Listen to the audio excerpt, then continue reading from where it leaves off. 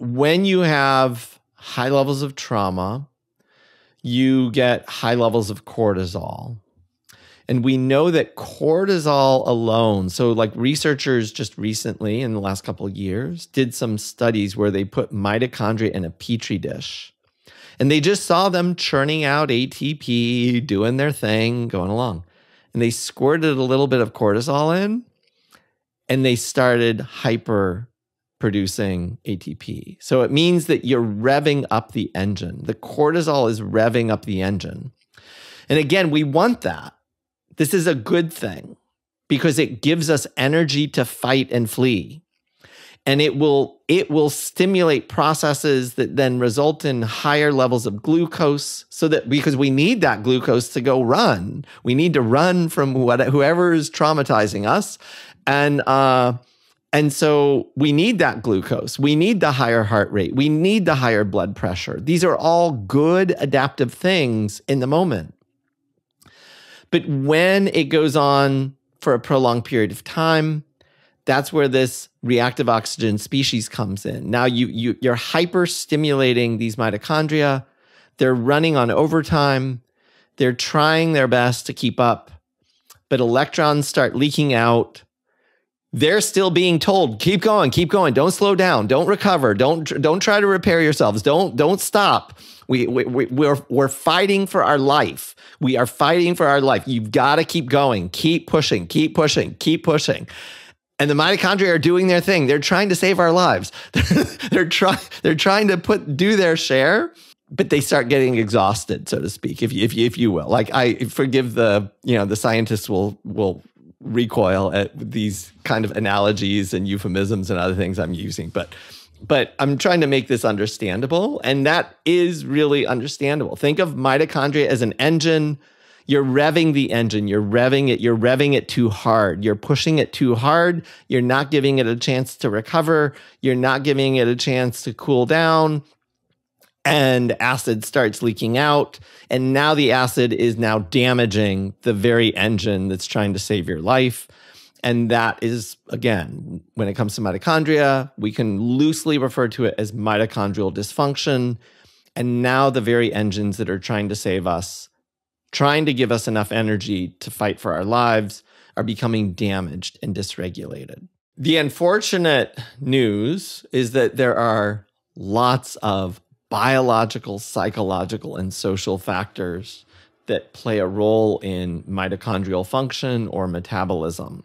So some of the basic ones are diet or nutrition, but this includes vitamin deficiencies, nutrient deficiencies, because mitochondria need a lot of the vitamins and nutrients that we've heard of are actually critical to mitochondrial function.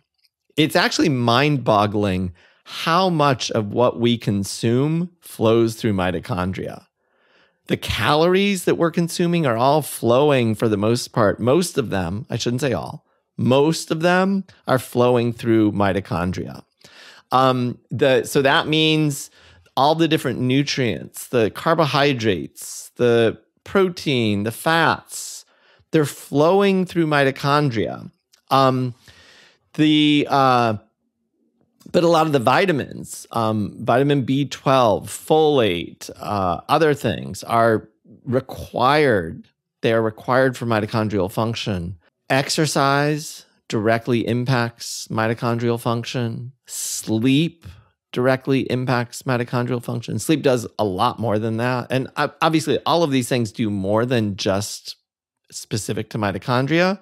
But mitochondria are actually kind of the unifying link of biological, psychological, and social factors. Light exposure, circadian rhythms, drug and alcohol use, toxin exposure, whether it's microplastics, whether it's arsenic or cyanide, all of these are mitochondrial toxins. And so a wide range of things, infections. It's probably important to mention infections because that gets into like, how would long COVID cause a mental illness? A lot of people would think, well, that has nothing to do with metabolism.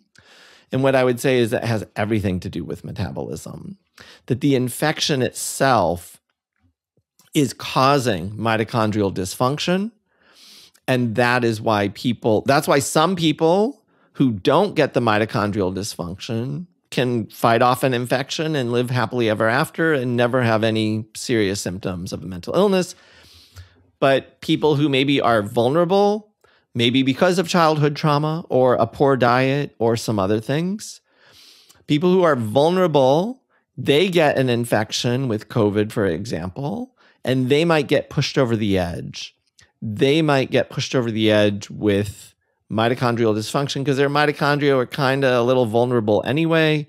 And now there's yet another assault on them, and that pushes people over the edge. And then unfortunately, even after you've fought off the virus, you may have symptoms for months or sometimes years. We kind of talked about stress trauma. There are lots of other psychological, social factors that influence it, but the easiest way to think about most of the psychological and social factors is through stress pathways and trauma pathways, that they all converge in that way.